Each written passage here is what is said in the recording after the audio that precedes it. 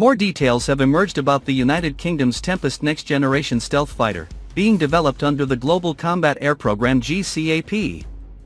While many specifics of the aircraft are still being decided by the three partner nations, the United Kingdom, Japan and Italy, UK emphasizes need to arm Tempest stealth fighter with larger, longer-range air-to-air missiles. Giving the Tempest bigger sticks is seen as critical to keeping pace with adversary developments, particularly the rapid pace of China's air power evolution. By this time, the Meteor design will be around 40 years old and new Chinese missiles will challenge Western fighters in the Pacific. The PL-15 is already in widespread service, and China is also working on further-reaching weapons, including the much bigger PL-17, a very long-range missile that may well be intended primarily to target high-value assets, like tankers and airborne early warning aircraft. Looking beyond Meteor, comments from UK defence officials seem to indicate that they need something new to arm the Tempest, in terms of overall performance to meet the projected threat. A revamped Meteor might still not meet the performance requirements of the missile envisaged for Tempest. The Tempest 2 looks like it will be a notably big fighter, and it will almost certainly need to be, not least to accommodate the larger and longer-range air-to-air missiles that are being earmarked for it. The House of Commons Committee report on GCAP provides recommendations to the UK government. Of particular interest is the section outlining the capabilities of the Tempest, with the proviso that the precise capabilities of the new aircraft remain to be determined. As to the key requirements for the Tempest, which will drive the design of the new aircraft, the Chief of the Air Staff Air Chief Marshal Sir Richard Knighton laid these out to the committee. Some of them are to be expected, including longer range, which is reflected in the large overall size of the fighter, at least in the concept artworks, models and mock-ups that have appeared so far. Knighton also says that the Tempest will feature improved stealth, without providing more details about how that will be achieved, and also notes the central importance of data fusion. Indeed, fusing and integrating the vast amount of information that will be available to the aircraft will be the main difference between the Tempest and previous generations of combat aircraft. Intriguingly, Knighton also said it was absolutely possible that an uncrewed version of the Tempest platform could be developed in the longer term. As to the larger and longer-range air-to-air missile, this will be carried as part of a bigger payload than offered by current combat aircraft. In the past, statements about the UK's Future Combat Air System (FCAS) program, a wide-ranging UK air combat initiative that includes the Tempest, have referenced next-generation weapons as well as uncrewed platforms, networks and data sharing, and more. However, very few if any details have been provided about these weapons, making the reference to a large long-range air-to-air missile all the more interesting. Currently, the longest-range air-to-air missile available to the United Kingdom and Italy is the Pan-European MBDA Meteor, which arms the Eurofighter Typhoon and will be integrated on the F-35. The ramjet-powered Meteor was designed to have superior range and overall kinematic performance than the US-made AIM-120 AMRAAM, which also arms the Typhoon and F-35. Range claims for the Meteor differ widely and the actual figure is a closely guarded secret. However, the missile is generally assumed to be able to hit targets up to 130 miles away from the launch aircraft.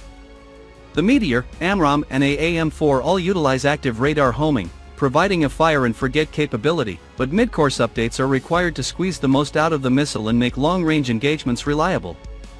The three nations in the GCAP program are far from the only ones pursuing programs for new long-range air-to-air weapons.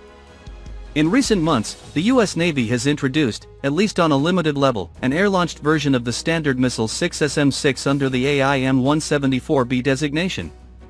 The range of this missile is classified but should be far in excess of that of the AIM-120D, probably at least double and perhaps even triple the range, against large targets. Meanwhile, a joint US Navy and US Air Force program is jointly developing the AIM-260, a new air-to-air missile that is intended to offer far greater range than the current AMRAAMs, as well as other new and improved capabilities, but will importantly provide these in a missile with similar dimensions to the AIM-120.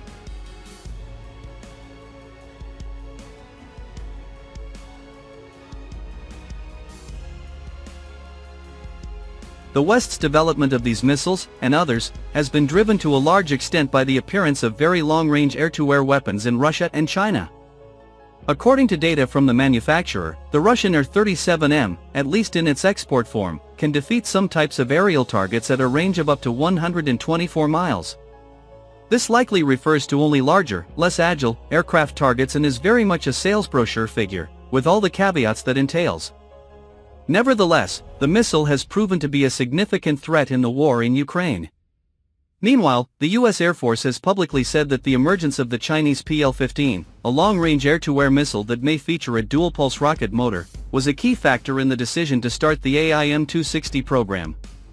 The Royal United Services Institute Defense and Security think tank determines that the PL-15 outranges the US-made AIM-120D AMRAAM series and has a comparable maximum range to the Meteor. The PL-15 is already in widespread service, and China is also working on further-reaching weapons, including the much bigger PL-17, a very long-range missile that may well be intended primarily to target high-value assets, like tankers and airborne early warning aircraft.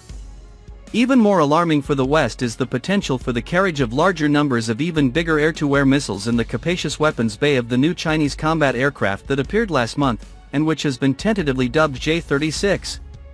The large size of this aircraft suggests an overarching concern with long endurance and comparatively massive internal volume to accommodate a very large fuel load, as well as plentiful large weapons. The Tempest is expected to be in service by 2035, but there will be plenty more challenges, both technical and political. Even if it survives potential political hurdles, the process of creating an all-new fighter, especially one incorporating stealth technologies, dictates lengthy development times and high costs. The Tempest is also planned to be supported by advanced uncrewed aircraft, not to mention new generation air-launched weapons, all of which bring their own elements of risk and yet more costs. Increasingly, the requirements for internal weapons carriage are a very major driver behind the size of the platform, when it comes to next-generation fighters. This appears to be the case for the J-36 and almost certainly applies to the crewed combat jet at the center of the U.S. Air Force's Next-Generation Air Dominance (NGAD) initiative. The Tempest, too, looks like it will be a notably big fighter, and it will almost certainly need to be, not least to accommodate the larger and longer-range air-to-air missiles that are being earmarked for it.